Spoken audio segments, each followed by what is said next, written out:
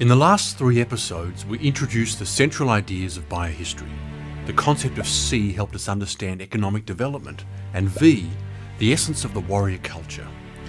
The civilization cycle provides a model that helps explain why the Roman Empire collapsed, and also what the future may hold for our own society. However, while this can help us understand the development of civilization in a broad sense, it doesn't account for the periods of chaos and upheaval that disrupt the flow of history. Even when a civilization is emerging, population levels can fluctuate enormously. Nations can unite under strong governments or collapse into feudal anarchy. The path of civilization is also scarred with mass conflicts. These are not simply wars involving professional soldiers, but the mobilization of entire populations in a frenzy of conquest. What's curious is that throughout history, these phenomena tend to occur with striking regularity. In this episode, we're going to look at a completely new aspect of biohistory, an echo of our ancient mammalian past, and the missing link in our understanding of civilization.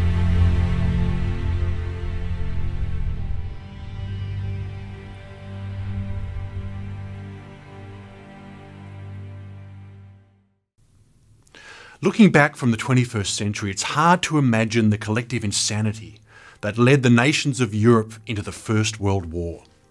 After 100 years of relative peace, and with seemingly little justification, millions of young men charged into battle and gunned each other down in the quest for national supremacy. So what caused this to happen? Why would the behaviour of an entire population change so dramatically in such a short space of time? Once again, clues can be found by looking at the behaviour of animals in the wild. Lemmings are small rodents that inhabit the frigid subarctic regions of Eurasia and North America.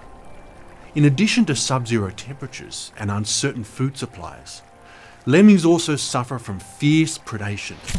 In order to help them survive this environment, every 3 to 4 years, lemmings go through a dramatic cycle of population growth and migration.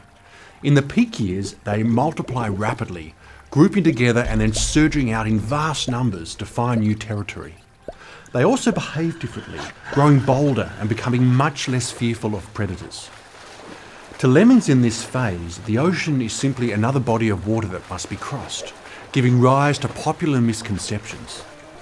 However, after a time, the biological urges that drive lemming migrations begin to reverse. After their wave of expansion, lemming fertility drops and they become more prone to disease. They also spread out and become increasingly timid, denying predators a consistent food source. This means that when lemming numbers once again increase, populations of slower breeding predators remain low for some time, allowing lemmings to spread out rapidly and colonise new territory. While the relationship between lemmings and their predators may provide some explanation for their changing population numbers, the biological driving force behind the dramatic changes of behaviour still remains a mystery. These patterns are very different to C and V, which can be seen as direct responses to the environment. They can also be passed on to children through the epigenome. Lemming cycles, on the other hand, seem to be independent of the environment, forming a consistent pattern of behaviour over many generations. Lemmings are not the only animals to display this cycling behaviour. Larger animals, such as muskrats, hares, and even moose, also appear to cycle, although the duration of theirs are typically longer, in line with their rate of reproduction. Now here's the interesting thing. Historical evidence suggests that humans also display this cycling behaviour.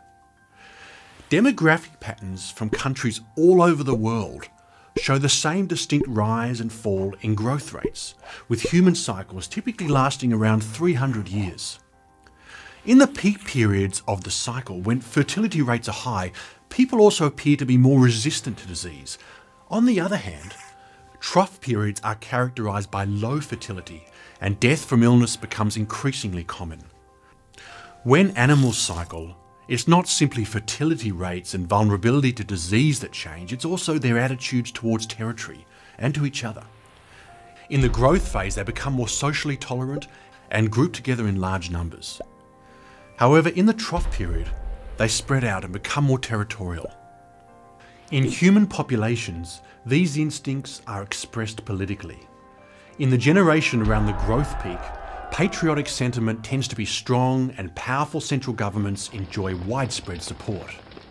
On the other hand, in the years following the decline phase, local loyalties become much stronger, and central authority often collapses.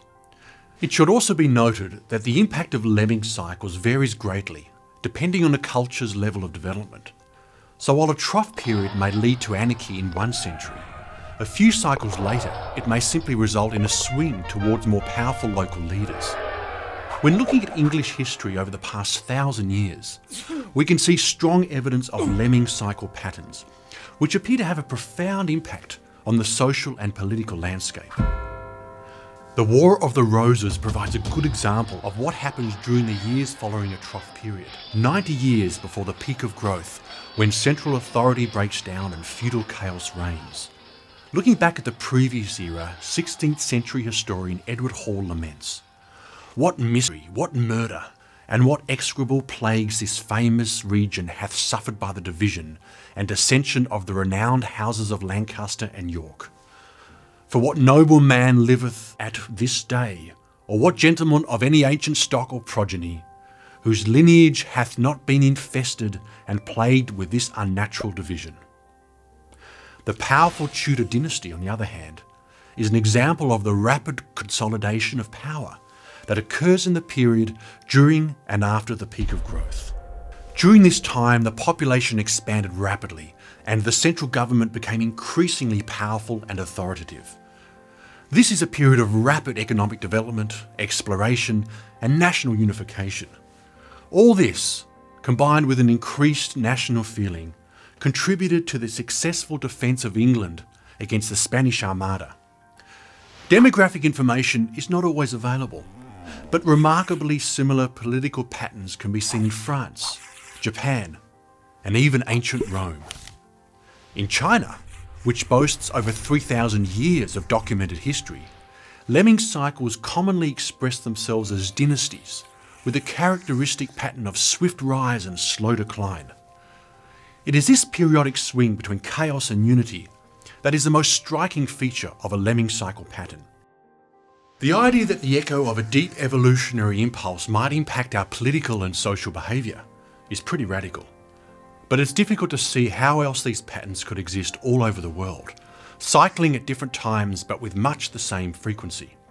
So far we've covered the changes in political expression that occurred during both the peak and the trough phases of the cycle.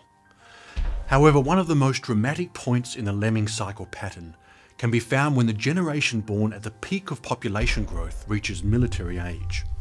Previously, we mentioned that during the migration phase, lemmings become bold and surge out in vast waves to colonise new lands.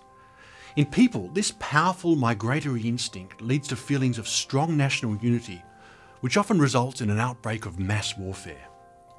In muskrats and other animals, local populations peak together, but more distant populations peak at different times.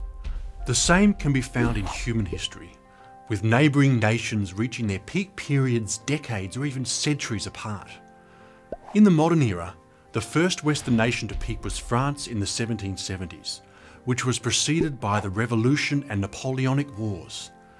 Across the Atlantic, North America experienced two peaks, first in the north in 1820 and in the south in 1840, resulting in the Mexican-American War in 1846 and the Civil War in 1860.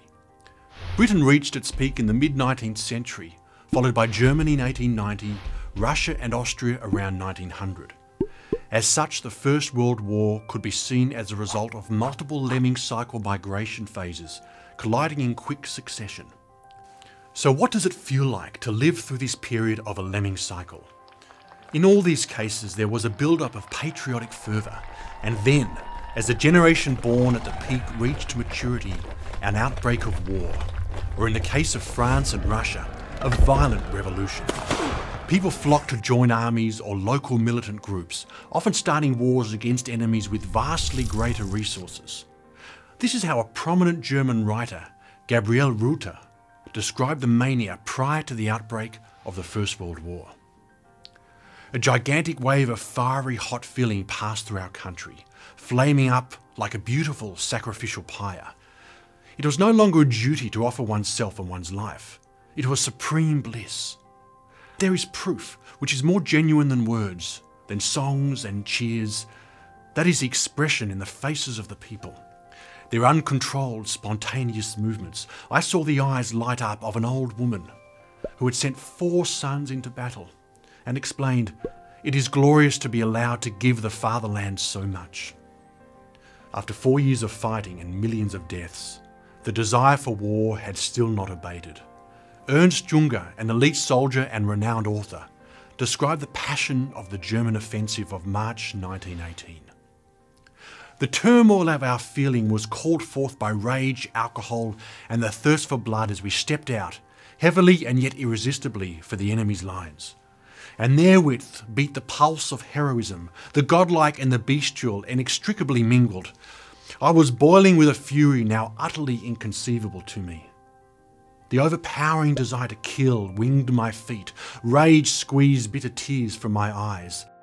The First World War was fought as the war to end all wars. But if our interpretation is correct, it had the opposite effect.